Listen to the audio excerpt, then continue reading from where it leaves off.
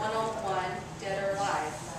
So, Mike Jensen is our speaker for today. He is the owner-operator of Triumph Graphics. And he does have staff with him today, but only as support, I guess. So, Lodge any complaints with her. But a little bit about Triumph Graphics. They do printing, but they do much more than that. They go from your concept, they do the design, they do the printing, they do the mailing, and they also do websites. So some start to finish type of information and services that they provide. And then, as I know firsthand, it's a wonderful, wonderful business that they have in our community, and we appreciate that. It is a family-owned operation.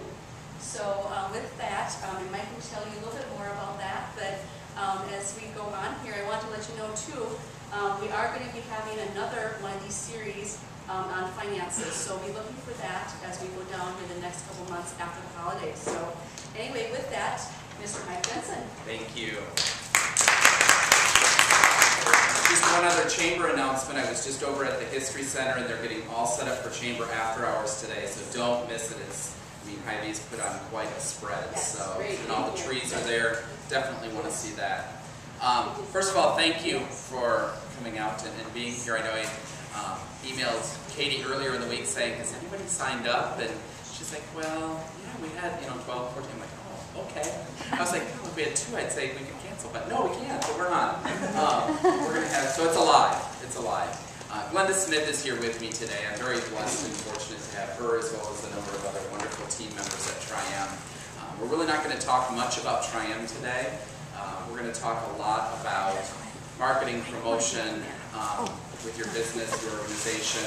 And it was nice as I was going around catching up to me with a few of you. We have a really nice cross-section of both industry, retail, as well as nonprofit here today.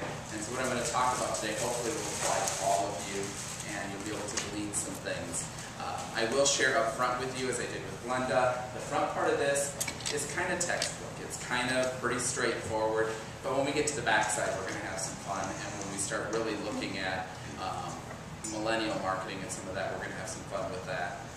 Kind of to start out with, one of the things that I had agreed to do this, and then 2 weeks ago I had a chance to take a trip to DC real quick, and I grabbed a book in the airport, still have my boarding pass. In the book, it's by Daniel Pink, To Sell is Human, and I found it really a resourceful book. So a lot of this, or some of this presentation today, it's going to tie back to that book and what I caught in there, but what percentage of your work involves convincing or persuading people to give up something they value for something you have? No matter what it is, whatever we're doing, whether it's Habitat for Humanity, asking for support for funds for their organization, they need to convince or build a relationship or trust that if I were to give them some money, that's something I have, they're going to do something in return with that, which is help a family out, or whether it's lumber from Alexander Lumber, or whatever the case may be. So we have to kind of be thinking of that mindset. We're constantly selling. I'm selling every day with my children, trying to convince them to take showers and brush their teeth. I have 3 boys, so that's a constant battle there. So we are always selling in one way, shape, or form. So we always kind of think, well, I don't sell, or I'm not in the selling capacity. No, pretty much everybody is. We're going to talk about a lot of terms today. We're going to throw some things back and forth. So I thought it might be beneficial just to take a couple minutes and walk through some of these rather quickly. I'm going to suggest you can take some notes, that sort of thing, but really just kind of absorb what's here. For each of us, we handle these things differently. Some of us are very much detail-oriented. We want everything written out. For me, I'm more of a generalist, and I like to know the concepts, and then I apply them, and I do some of that via gut reaction. I know some of you in here are what I would consider small business operators like myself, where a lot of what we do, we don't necessarily have the time to do the full in-depth plans, but we have a good handle on where our business is, what's happening, where we're going, and things like that. So it's nice to have these concepts. If at some point you do want copies of the slides, I can get them to you later. If there's some information or details that you want, we can do that. Kind of comparing marketing versus sales. These are often two terms that somewhat are interchangeable. Sometimes the lines blur a little bit. But I thought maybe we should just walk through a little bit so as we talk further in the conversation today, we can separate that out. Marketing, really kind of looking to the future, looking more long-term, what's the plan, how's it working out, those kinds of things. Where sales is really more of the immediate. It's the person coming in that, for example, at Alexander, that wants to buy that hammer. They're coming in, they want to buy the hammer, you're ready to sell them the hammer, you're closing, that's the sale, that's the selling. That sort of thing. I know, like with Kathy Purdy here in real estate, she's here today. For you kind of go back and forth. A lot of times it's building that relationship, that trust. There may not even be a thought of purchasing a home on the horizon, but it's the marketing side kicks in, and you need to have that relationship, that long-term plan of, where am I in the community, how are they seeing me, how are they connecting with me, and then at some point maybe you'll get to the sale. And it may not happen. I mean, that's kind of the difference in approach. Marketing is one-to-many, so starting with one point, but reaching out to the masses. You typically don't sell to the masses, where sales are usually more one-on-one, more individualized. We can go through each of these, but I mean, from a strategy, marketing is kind of pulling the person along, connecting with them, building the relationship, where sales can be a little more of a push, a little more of a, we need to close the deal, we need to wrap things up, that kind of thing. So some of the differences there. Advertising versus promotion. Another two terms that kind of are interchangeable to a degree, but yet there's enough of a difference there. When we think of advertising, advertising can be more of a long-term sort of effort. Like for us, we at Triumph do this calendar every year. This we consider more of an advertising piece. It's not for an immediate sale. It's not because, oh my gosh, I got this, I'm going to come in and get XYZ. It's really not our purpose or point in this. This is more advertising. This is creating brand awareness. This is creating an association with us, getting you to hang it in your office so that our logo is present on an ongoing basis. Where a promotion is selling a specific product. It's typically more short-term. It has a short-term life cycle. I see Sue here from Custom Coffee. If she's trying to sell, cocoa today, she's running a special on hot cocoa that you'll come in and she's giving it away today. So, but you're all here for lunch, and it was only over the lunch hour that she was giving it away. So, you missed that opportunity. We'll catch you next time. But whatever the offer is, it's typically a more short-term, not necessarily very expensive. There's lots of options and ways to promote. We'll talk about those later, depending upon what it is relative to what the sale might be. So you can kind of see, how those two differentiate a little bit as we look at. Both are a type of marketing tool, a type of effort that we can put forward. One of the things to look at the bottom of the screen, when we look at advertising, this is slow. It's steady, it's planned, it's continual. But typically in a promotion, it's very soon. You wanted a more immediate response, that sort of thing as you move forward.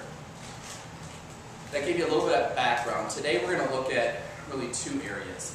One is traditional marketing, and we're going to go through some of the basics of traditional marketing and how that might work in your business. And then secondly, we're really going to take and probably spend the majority of our time on millennial marketing. And I'll explain that later, what that is or how that works. But I think it's something we all need to be aware of. And as I started to do research for this presentation, myself even became more aware of, wow, there's a lot to think about in that. So, as we work through traditional marketing, it's still a value. Don't lose it. The fundamentals of marketing are still in place. And today we're going to look at everything from marketing research, how to mission statement, the market, what's the market like for your business, pricing, promotion mix, set up a plan, budget, work the plan and budget, and measure results. Most of this is loosely derived from small business. I can't think of the name of the organization right now. It'll come to me in a minute. But I pulled it from an organization that really focuses on small business. When we look at research, there's a couple of different types of research that we can go for, whether it's a startup or an existing business, that sort of thing. Research is fairly important, and it's pretty One would be secondary research. What's happening in your industry? I'm sure Kathy has been paying very close attention to the real estate market and that industry and everything that maybe has or hasn't been happening, but you know what's going on with your neighbors, you know what's happening with the other agents, you know what's happening in the region, and I'm sure as a banker over here, you're paying attention to that as well. You know what's happening in the industry, how houses, homes, mortgages, things like that are moving. The competition, be aware of your competition. Be aware of what they're doing, but the one caution I would put to that is don't let it drive your business. Focus on what you're doing and do it well. I had a manager way back when I was in high school. I worked for the Golden Corral. It was here in town. Some of you may remember that. And Bonanza came to town. And we were panicked. We were all concerned. We thought we were going to have to close the doors. And Lyle Morrell, some of you may know him, pulled us all together and said, listen, they're going to go check out the other place, but they're going to come back because we're giving quality service. We're doing what we're supposed to be doing. We built the relationships. They'll come back to us. And it happened. They went and tried. Our sales were down for a little while. They came back. The other place actually closed as there's not a Bonanza in town. Be aware of your competition, but don't let it drive your business in that sense. Be aware of your products or services and how they fit in the industry, what happens, how that all works, and your customers. Know your customers. Know what your customers likes, dislikes, know what their demographics are, because part of what we're going to talk about when we get into millennial marketing, you want to be where and with your clients.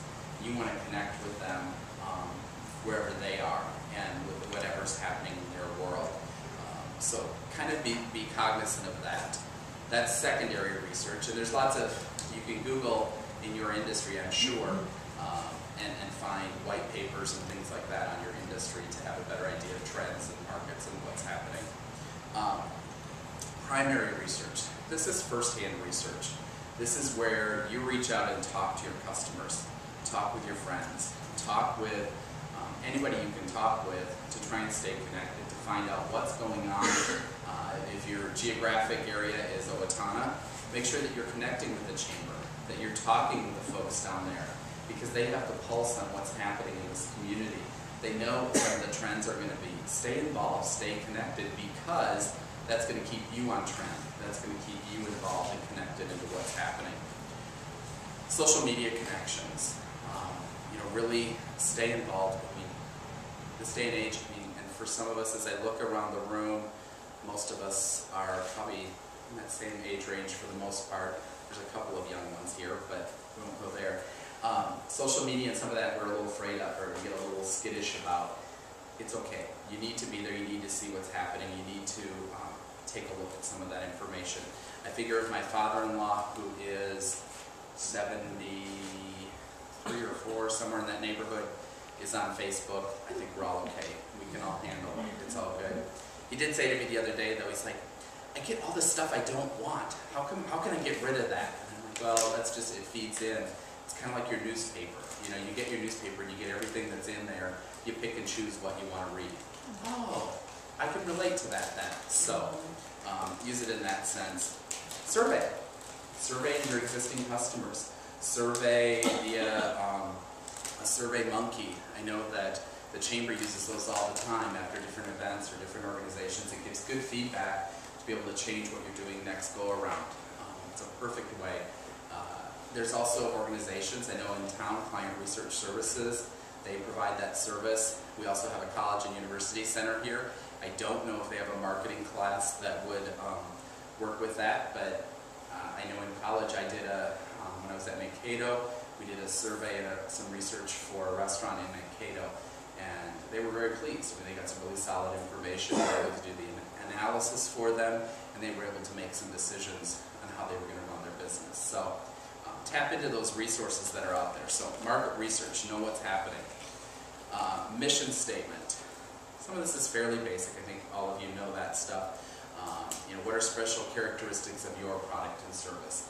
What differentiates you? I know like the travel headquarters, especially with your Flying Wheels division, that really differentiates you in the marketplace and Barbara and the whole team and you have really done a great job of leveraging that and working that into your mission, into who you are and what that does for you. Price point is,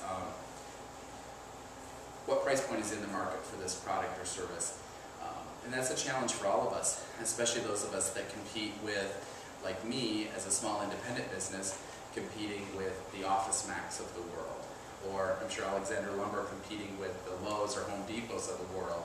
We got to figure out our right niche and where we work into that and work that into kind of our overall mission statement and where we're going and what we want to do. You know, what is your annual goal? You know, how much do you need to sell, or how much do you need to move of that product or that service, or you know, what's the budget for that nonprofit organization? What do you need to make on an appeal campaign? What's your goal? Set some goals so that way you know if you've achieved those goals. The market. Some of this, I'm speaking to the choir here, I think, for the most part, but a customer-oriented marketing style, really focused on the customer, will capture a much greater share than one that's centered just on the product or the service. And as I look around and have a number of you, your model really does focus on the customer, knowing them by name, knowing who they are, that sort of thing. You know, let's see. As we look at some of this, you know, who's competing for the same product or service, and really focus on the customer within that direct or indirect competition. Indirect competition can be a bit of a challenge and a bit of a hard to determine sometimes, but if a person has X amount of money, well, for example, take travel for a second. They have X amount of money to spend. Are they going to buy that new sofa, or are they going to go on that cruise? Sometimes that's the indirect cost. So how do you market to that? How do you help them make the decision to go with the cruise as opposed to the sofa? I said that because I don't think we have any furniture salesmen today, so I'm good. But that's some of the indirect things that we're looking at and we need to be aware of. You know what your similarities or differences are between you and others in your competitions. You know, how are you different than them? How will you leverage that? If you are truly if there's something unique about you or something unique that you bring to the industry, whether it's technology with sputtering components and things that you bring into the businesses that you work with, how are you leveraging that? How are you letting them and future customers know that you bring this to the table, this knowledge, this breadth to the table? I want to make sure that we're doing that. Pricing. This is one of the areas where a lot of small businesses can get really caught, if you will. You need to understand what your costs are and what the market will accept. Because many times we follow some of these strategies of market penetration where the price is really lowballed. You want to get in there. You want to get all the business you can. But you can't maintain that. You can't sustain that. For us in the printing industry, we found that especially with the downturned economy, a lot of the larger operations that had these big monster presses to fill were really lowballing every quote. And we were losing quotes that we normally would get. And it was because it was being lowballed by these organizations. But as you look now, many of them are gone. They couldn't maintain that sort of pricing structure. So be careful when you're putting together your marketing plan and that sort of thing, that you're watching your pricing. Same with skimming. Skimming is where you come in with a real high price because it's maybe something new in the market or it's a new offering or that sort of thing. Well, how do you maintain or bring that down to a reasonable price, and will you lose out because people don't trust you because you've overpriced your product, or, you know, I mean, there's some pitfalls to that as well. Another one is follower pricing, you know. I mean, and I'm sure Sue probably faces that a little bit with a coffee shop competition in the community, trying to set her price to where it's reasonable compared to others, but then she has to position the difference of going to her place versus, you know, another location. So that's a bit of a struggle in how that all works. The other thing we want to figure in is production costs and non-production costs. This works for both service and products.